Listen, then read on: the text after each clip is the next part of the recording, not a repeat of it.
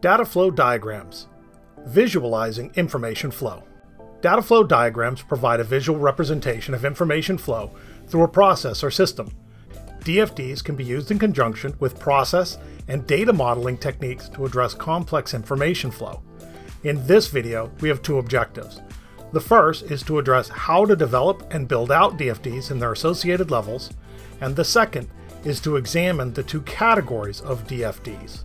Let's first examine the common notation types you'll encounter when constructing a DFD. The two primary notations are the Jordan encode or DeMarco notation and the gain and Sarsen notation. Visually, the primary differences can be seen in how processes and data stores are represented. The Jordan DeMarco notation depict a process as a circle, and the gain and Sarsen as a rounded rectangle. The data store is represented as two parallel horizontal lines in the Jordan DeMarco notation and as an open-ended rectangle with a vertical line in the gain and Sarsen notation. Alternatively, you will see data stores as an open-ended rectangle with the Jordan DeMarco notation depending upon the tool being used. However, regardless of the specific notation used, the four components have the same semantic meaning. Let's explore how each of these components are used in constructing a DFD.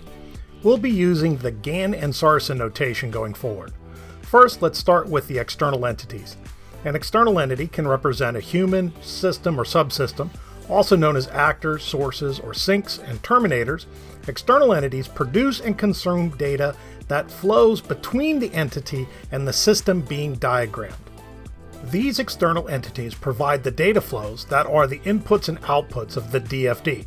Since they are external to the system being analyzed, these entities are typically placed at the boundaries of the diagram.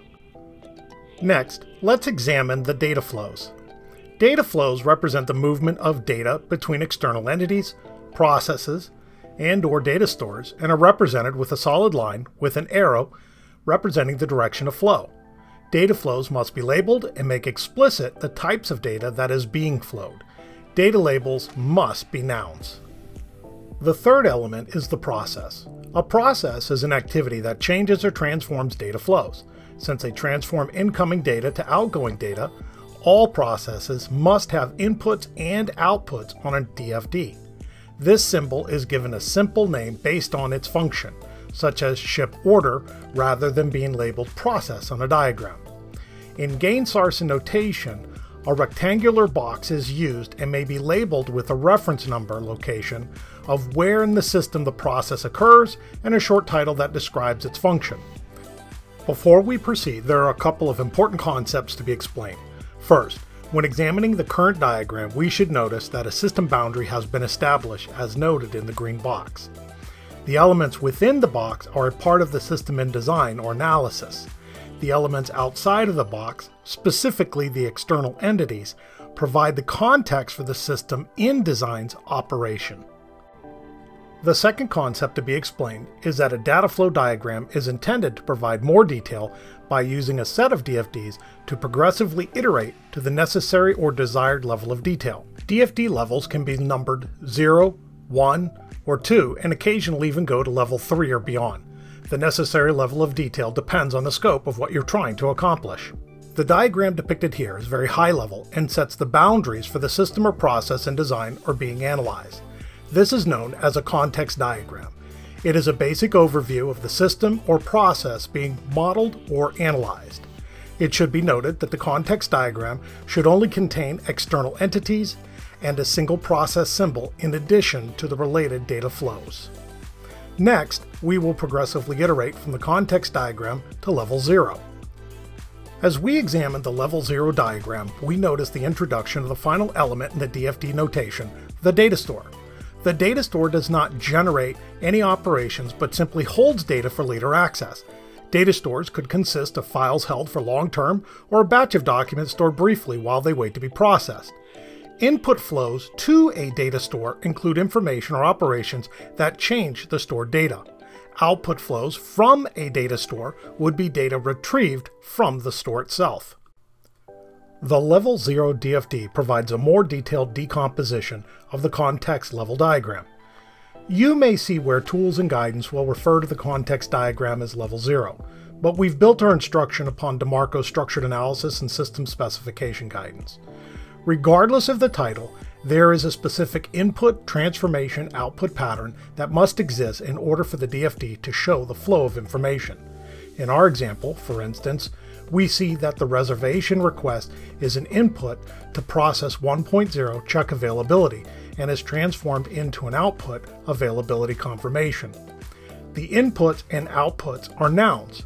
The process is a verb noun statement.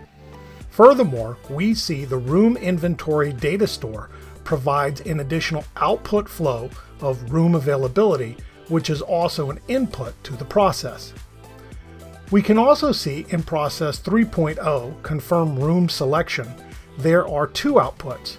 Room selection confirmation is an input to the process 4.0, while the other output, room availability update, is an input flow to the room inventory data store and serves to reflect a change to the data in that store. Based upon the circumstances, there may be a need for additional detail for one or all of the level 0 processes. The need for more granular data detail should drive this need so as not to misuse this as simply another process diagram. The second objective of this presentation is to examine the two categories of DFD, logical versus physical. A logical DFD focuses on the business and business-related information flows between business activities. A physical DFD looks at how a system is implemented. Logical DFDs identify what needs to happen from a business perspective, while the physical DFD focuses on the how it will happen from an information system perspective. If we re-examine our earlier example, we can see that it is focused on what needs to happen with regards to information flow as a part of reserve hotel room. Conversely, we show a supporting physical DFD context diagram below it. Notice that the concept of guest has not changed, but the process at the context level is now identifying a system, and in this case it is the hotel reservation system. The hotel entity is now the local hotel reservation system, and a third external entity has been introduced, the credit card payment gateway. Notice that the information flows are focused on record and information related exchanges. The rules for developing a physical DFD are no different than a logical DFD. Instead, it is a matter of maintaining the appropriate perspective. We hope you found this video useful, and if you did, please consider hitting the like button and subscribing to this channel.